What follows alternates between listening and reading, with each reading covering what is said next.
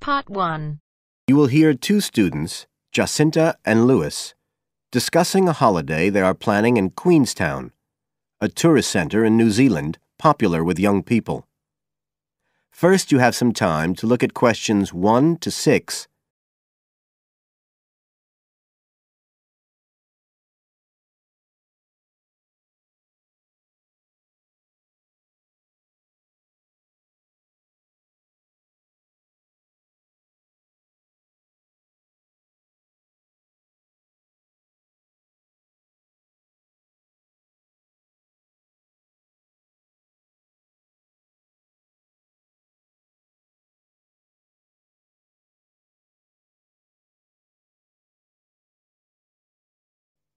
Now we shall begin. You should answer the questions as you listen, because you will not hear the recording a second time. Listen carefully and answer questions 1 to 6.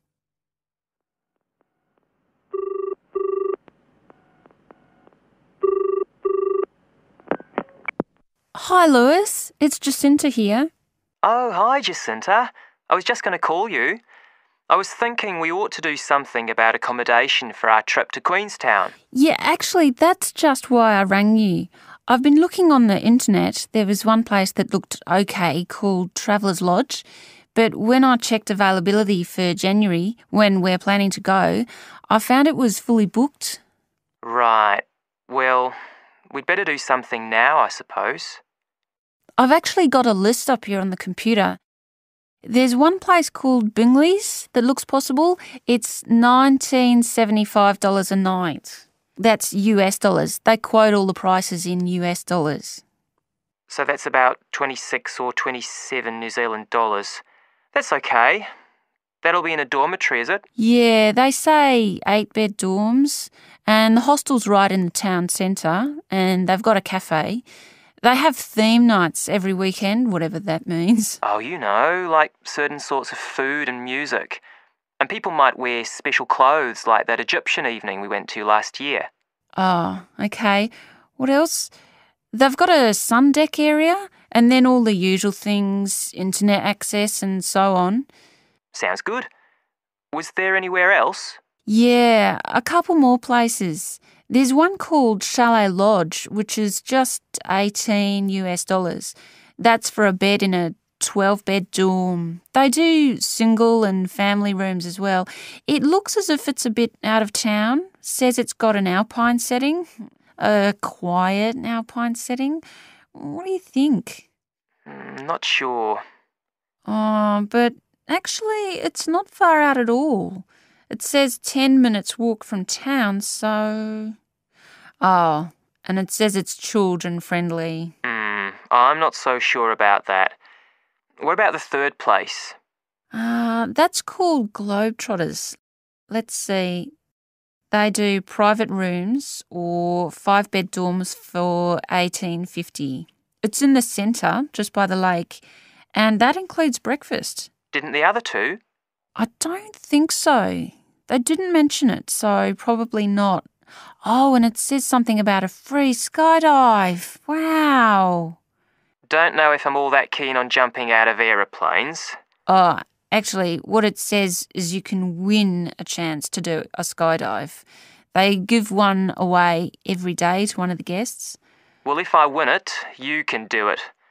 Anyway, do they have room? Yeah, I checked the availability. Shall I go ahead and book there then? Fine. You now have some time to look at questions 7 to 10.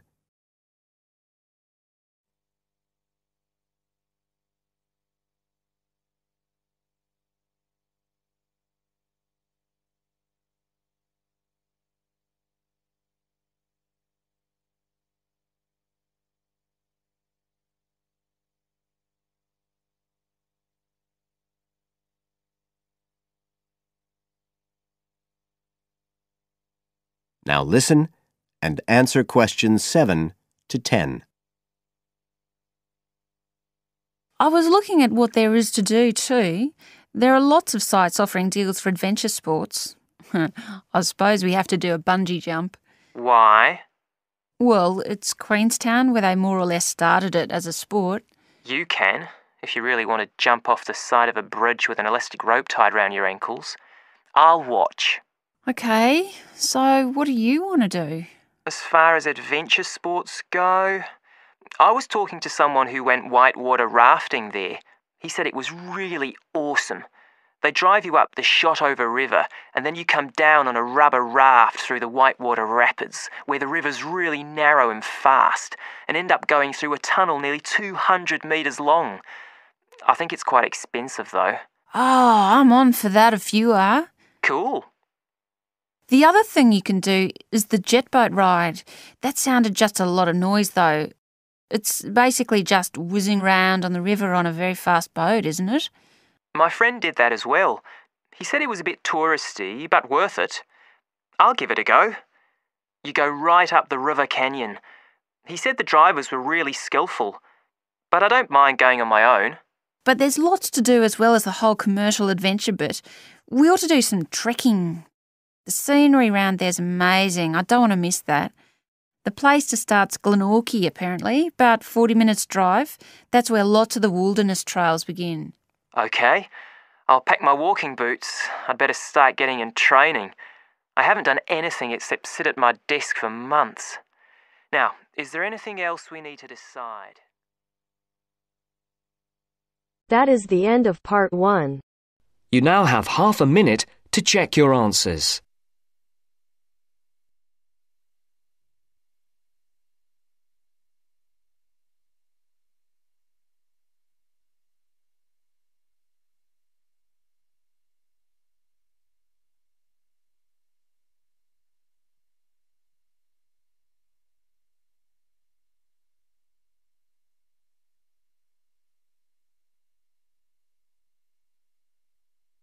Now turns to part 2.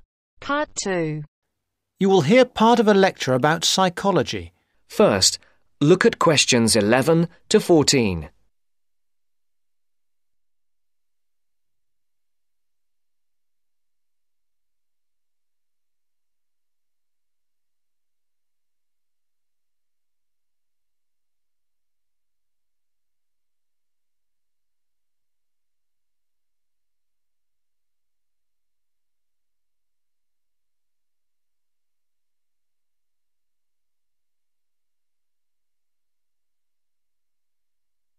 Listen carefully. In this lecture, I want to introduce you to the life and work of a famous psychologist, a psychologist who had a big influence on the field of social psychology. Social psychology deals with group behaviour and the individual as a member of a group, and Solomon Asch made a most important contribution. Solomon Asch worked mostly in the USA, but he was born in 1907 in Poland, and he came to the US when he was 13. He went to an ordinary high school, and as he had an interest in human behaviour, he decided to study psychology. He was quite disappointed with his first acquaintance with psychology. It seemed to be all about rats and mice, and that didn't interest him at all. However, he persevered and eventually became a professor of psychology. Now, the experiment which made his name is called the line judgment task. Participants were asked to compare some simple lines.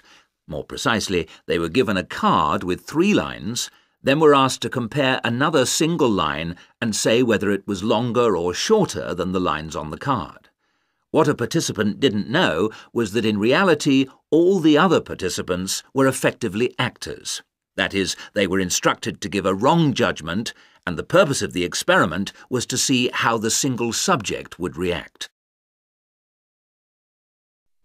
Before the broadcast continues, look at questions 15 to 20.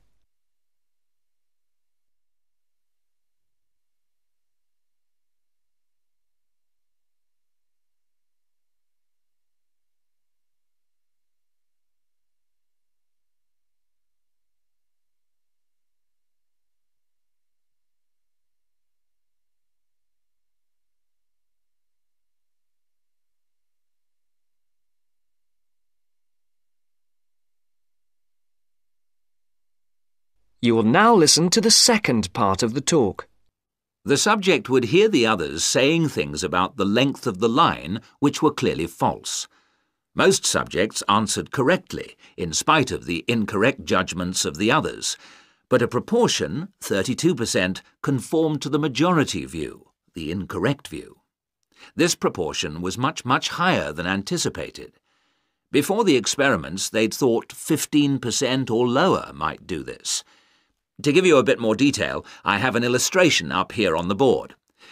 A group of 6 or 7 people were given a card with 3 lines on it. There is a short vertical line, on the right of which is a longer line, and on the right of that there is another, still longer line. However, it's clear that the longest line is the right-hand one, the second longest, the middle one, and the shortest is the one on the left. The participants were given a second card with just 1 line on it. I should add that in these experiments people became very distressed. They found it very hard to deal with a situation where people were telling them things which were against the evidence of their own eyes. One woman became extremely agitated, running about measuring and looking and checking and shouting in a kind of massive anxiety. Now, what experiments which occurred sometime later found was that other factors can influence the result. For example, when there were more so-called participants, there was even more conformity.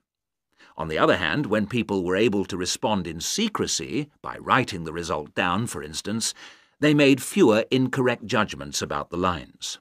Subjects gave various explanations for why they made the decisions they did. Although they weren't put under pressure by the experimenter, many felt that they would somehow spoil the experiment and upset the person running it if they didn't agree, no matter how stupid they felt. More simply, in other cases, they said they just wanted to not show themselves in a bad light. Whatever the reason, Ash's experiment has had a long history, and although incredibly... That is the end of part 2. You now have half a minute to check your answers.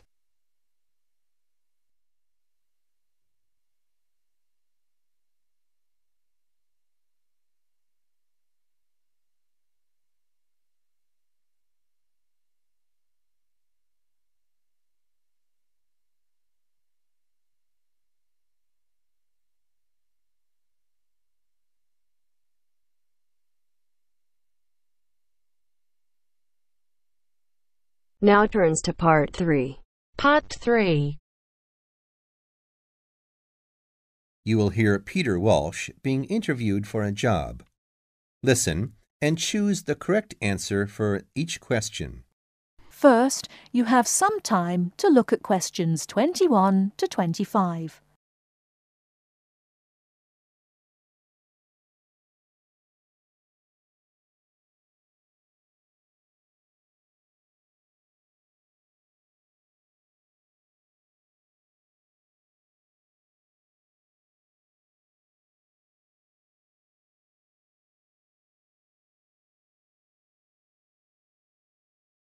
Now, listen carefully and answer questions 21 to 25. Joanne! Hi, you must be Rob. Nice to meet you. So, I hear you're planning to visit Australia. Yeah, and I really wanted to talk to you because I was thinking of spending some time in Darwin, and my sister told me you're from there. That's right. So, tell me about it. Well, where shall I start? Well, Darwin's in what they call the top end, because it's right up at the northern end of Australia, and it's quite different from the rest of Australia in terms of cultural influences. In fact, it's nearer to Jakarta in Indonesia than it is to Sydney, so you get a very strong Asian influence there. That means we get lots of tourists. People from other parts of Australia are attracted by this sort of international cosmopolitan image. And as well as that, we've got the same laid-back atmosphere you get all over Australia. Probably more so, if anything, because of the climate. But what a lot of the tourists don't realize until they get there is that the city's also got a very young population. The average age is just 29, and this makes the whole place very buzzy. Some people think that there might not be that much going on as far as art, music, dancing, and so on are concerned, because it's so remote. I mean, we don't really get things like theater and opera in the same way as cities down in the south, like Sydney, for example, because of the transport expenses. But in fact, what happens is that we just do it ourselves. Lots of people play music, classical as well as pop, and there are things like artist groups and writers groups and dance classes. Everyone does something. We don't just sit and watch other people. You said it's very international. Yeah, they say there are over 70 different nationalities in Darwin. For instance, there's been a Chinese population there for over 100 years. We've even got a Chinese temple. It was built way back in 1887, but when a very bad storm, a cyclone in fact, hit Darwin in the 1970s, it was almost completely destroyed. The only parts of the temple that survived were part of the altars and the stone lions, but after the storm, they reconstructed it using modern materials. It's still used as a religious center today. But it's open to tourists, too, and it's definitely worth going to see it. Oh, and as far as getting around goes, you'll see the places that advertise bicycles for hire. But I wouldn't recommend it. A lot of the year, it's just so hot and humid. Some tourists think it'll be fine because there's not much in the way of hills, and the traffic's quite light compared with some places.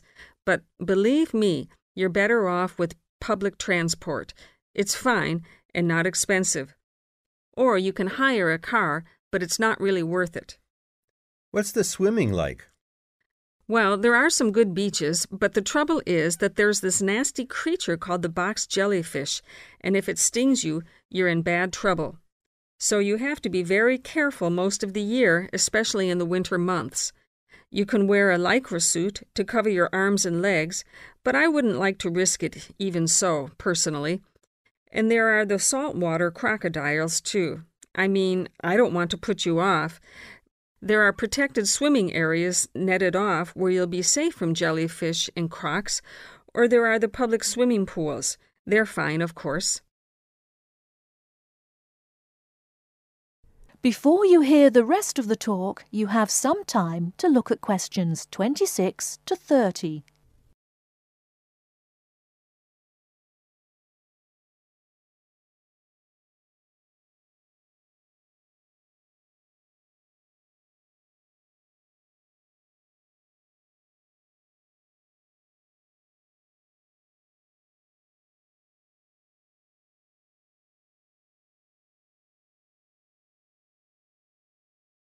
Now listen and answer questions 26 to 30. And answer the questions. Please sit down, Mr. Walsh. My name's Jane Swain, and I'm the personnel manager. Hello, how do you do? Now, this is just a short preliminary interview. I'd like to chat about your present job and what you've done up till now. Yes, of course. Well, could you tell me how long you've had your present position in Weston's? It is Weston's, isn't it? Yes, that's right. I am not sure. Let's see. I left university in 2005. Is that right? Yes, 2005. Then I was unemployed for about 3 months.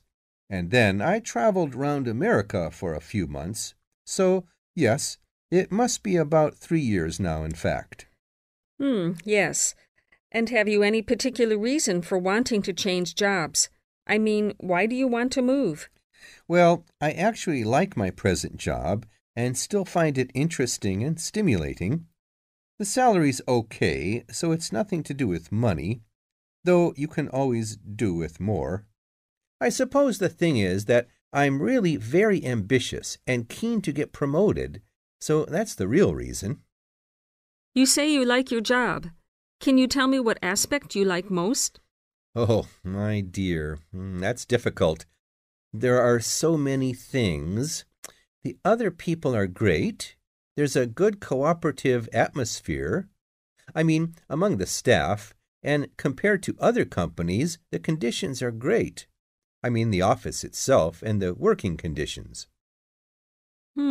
And then there's the fact that they give me lots of room for initiative and let me make decisions. You know, that's what I really like most about the job. Yes, well, we're looking for someone like that. You know, someone who isn't a clock watcher and who isn't too concerned about working fairly long hours. Oh, I don't mind that. I'm used to it. And what about your education? You went to Manchester University, didn't you? Yes. After leaving school, I started a diploma course in design, but I decided to give it up and did an arts degree at university instead. Good. And have you done any courses since?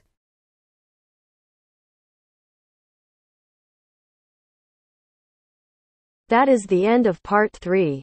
You now have half a minute to check your answers.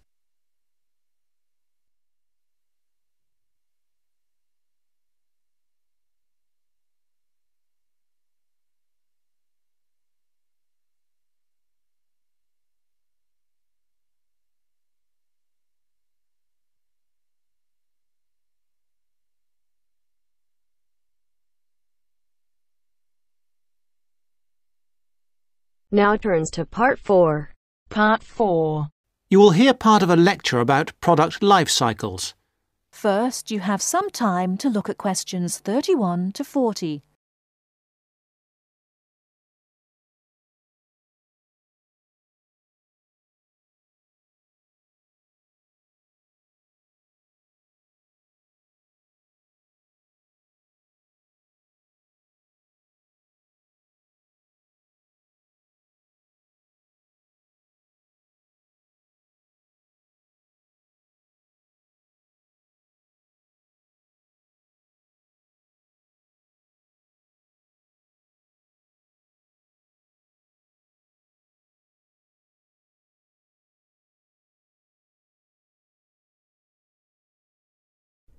Now, listen carefully and answer questions 31 to 40.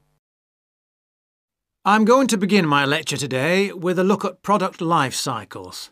Now, as we go through the product life cycle, I will be trying to raise some issues which are important with regard to each phase of the cycle.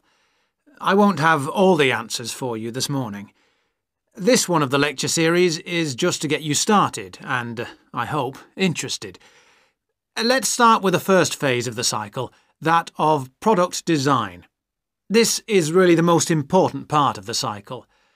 We often talk as if it is consumers who are responsible for recycling, and so they are, but in reality, the major responsibility must be borne by designers.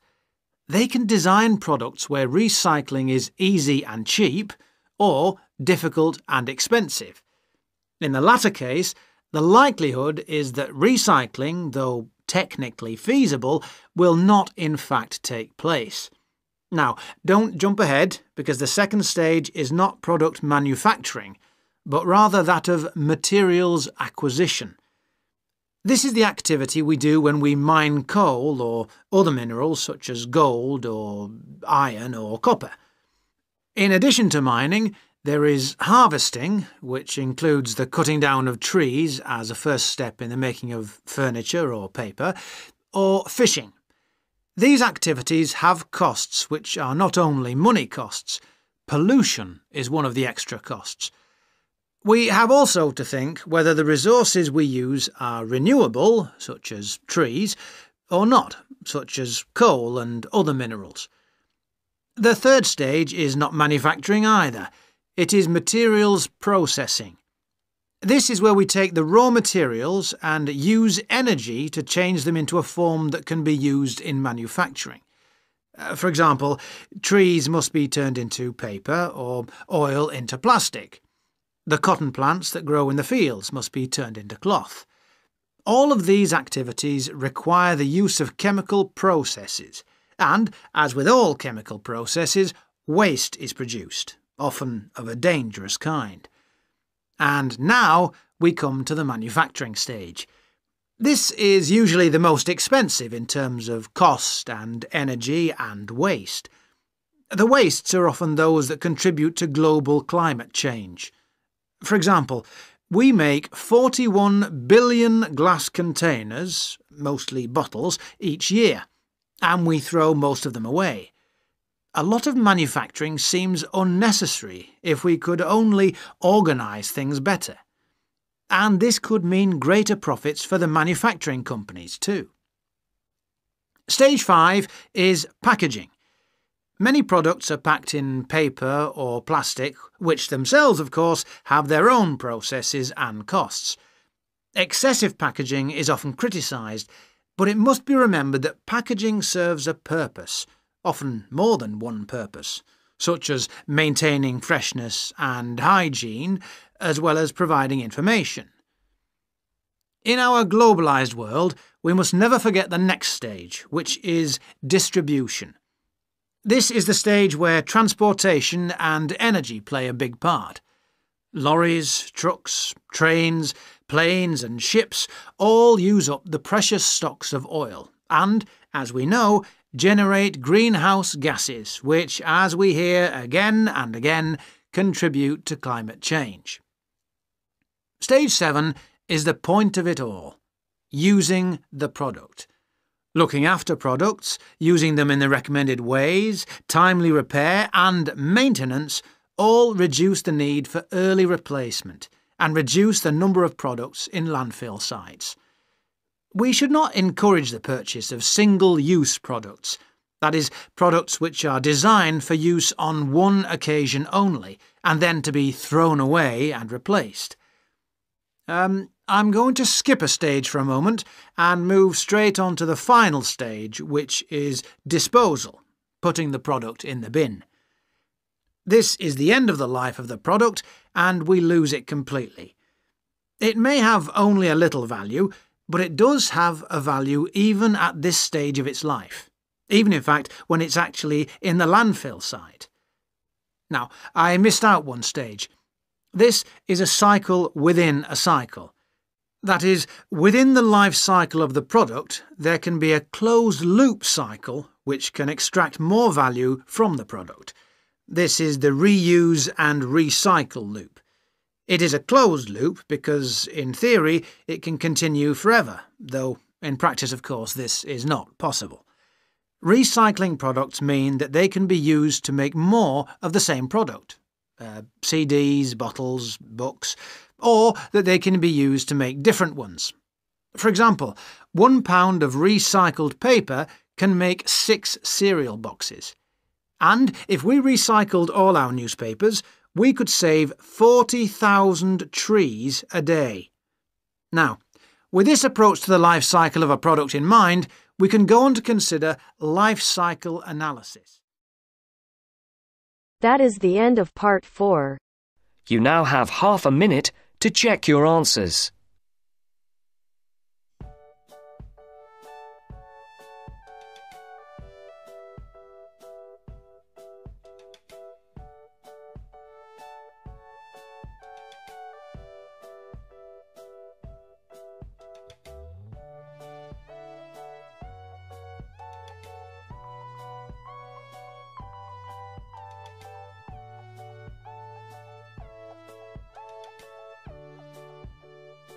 That is the end of the test.